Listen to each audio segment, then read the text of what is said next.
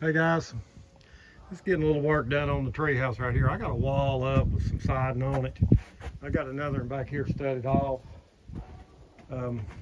What you got to do is you got to lay these things down on the floor here because there's not enough room to build two of them at the same time. So I got the siding put on this one here. As you can see, it's just this rough lumber and stuff that I've stripped.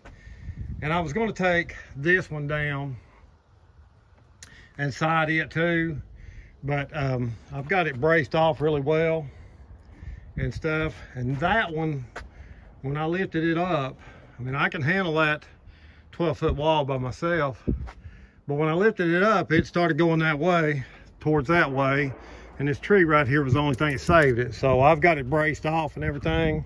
So I'm gonna wait till I get a little help here on this one.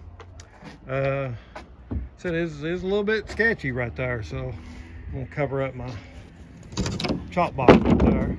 I'm using that type of siding, some kind of plywood siding and everything, and you can see just stud it off. And when I get all the four walls up, I'll put my top brace on it right there all the way around and connect it together. But like I said, I was going to give we'll see if I can climb down this thing. We'll show you the front of it. I was going to try to do that other wall as well, but like I said, that one got away from me there a little bit, and so the other one, you put the siding on it, it'll go all the way to the ground. There's nothing to stop it, so I'm gonna wait and make sure I got some help here. Hey Sadie, how you doing, girl? But you can see me back on up here. There's Oakley coming over to help. So let's see. Oh yeah, you can kind of see it from up there. It's gonna be a long window on that side, 6-foot window right there. Well, actually, it's going to be sliding glass doors, turned sideways, and then one on this side. So you're going to have a corner wall right there, a corner window wall.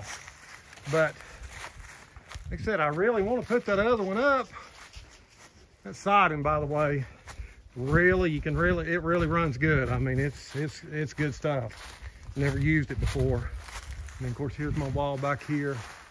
And like I say, it's going to be a little bit safer than sorry on there because I don't want to have to redo that wall right there. So I'll wait till I get help. Still don't have a brace on this corner. I'm going to put one more up there to plumb it up and everything. I got to go down there to my pile and get one. But guys, it's treehouse. I guess part 4 now. I should have all the walls up here in a couple of days and then start working on the roof. But the one thing I do want to stress, this wall here will come back down because the other wall, once I get it sided, I'm going to put all the trim, I'm going to paint it, put all the trim on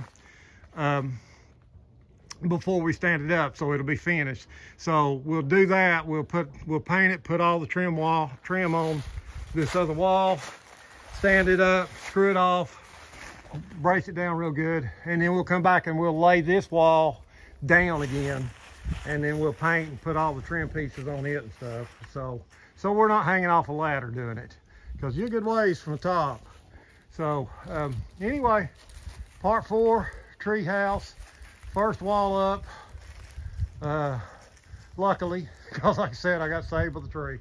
But anyway, guys, have a great day. Stay with this little project. I believe everybody's going to be really impressed with it when we get it done. Hope. And have a great day, and we'll see you tomorrow. We'll be working on this thing the rest of the week. I'm off work for a week now, and my goal is to have her dried in before I go back. So roof and all. So should start seeing a big bunch of progress up. Treehouse, Airbnb treehouse, part 4. Everybody have a great day. Guys, we'll see you later.